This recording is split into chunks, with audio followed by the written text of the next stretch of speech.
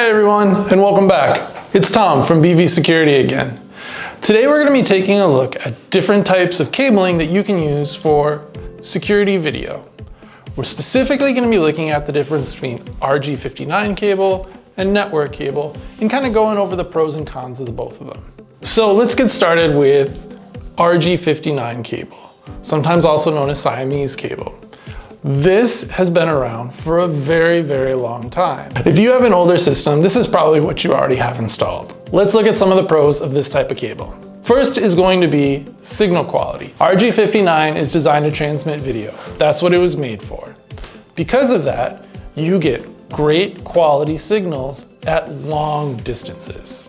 Because of that, you get great quality signal at long distances without signal degradation. It's a reliable choice for security cameras and other video equipment. Another pro to RG59 cable is that it has very low rates of interference, meaning you don't have to worry as much about outside factors adding interference to your video and causing problems with your image. And finally, the last pro that I have for you today is that RG59 cable is generally a lot cheaper than network cable.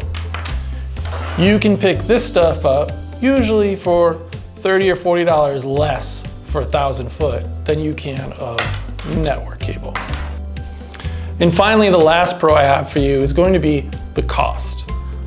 RG59 cable can be significantly cheaper than network cable. Makes it a great option for budget-conscious video installs. Okay, great. Now that we've covered all the pros, what are some of the cons? Well, to get started, RG59 is designed for analog signals. That means you get a lot less data you can pass through this cable than you can through this cable. So that means when you're doing your install, if you're doing video, this will work great. But if you want to transmit data or anything that requires really high rates of data transfer, this isn't the cable you want to use. A second drawback to RG59 cable is it's a lot bulkier, it's a lot heavier, and it's a lot harder to bend than your network cable. Which means that when it comes to time to actually do the install, pulling these cables around can be a lot more difficult than installing with this kind of cable here.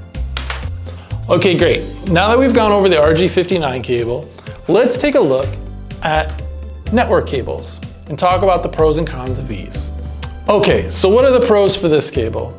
Well, network cable generally has much better data throughput than our RG59 cable is going to have. It also comes in a variety of different types. There's Cat 5, Cat 5e, Cat 6, 6a, 7, and so on and so forth. So you can find the right cable to meet your needs, whereas our RG59 cable is only going to be the one type. A second pro for this cable is going to be versatility.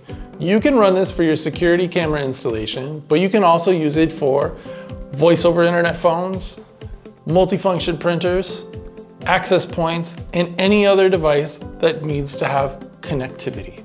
And finally, the last pro I have for you is that these cables are a lot easier to work with. They bend easy, they pull easy, they're much thinner, and it just makes the install process a breeze compared to our RG59 cable. Okay, so now that we've talked about some of the pros, what are some of the drawbacks? Well, to start, network cable has limited distance ability. Generally speaking, we recommend about 100 meters or roughly 300 feet or so of a run before you need to get it into some sort of networking device. Whereas with our RG59 cable, we can go much further without having to worry about it. Another drawback to using network cable is that, unlike the RG59, it is more prone to interference from electromagnetical sources. Now, we can limit that a little bit by getting different types of network cable with different levels of shielding, but it's still more prone to that interference than the RG59 cable is going to be. So, which cable should you choose? Well, ultimately that's going to depend on what your needs are. If you're just running security video and you want to keep the cost down, or you already have cabling infrastructure in place, RG59 might be the best choice for you.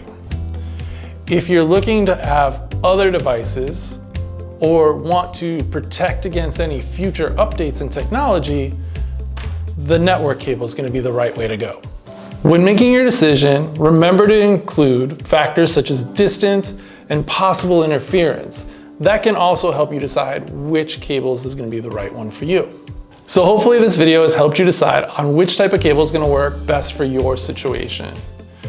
Remember, if you have any questions, you can check out our other videos about different types of networking cable, or feel free to leave us a comment below. Once again, this is Tom with BV Security. Thanks for watching, and we'll see you next time.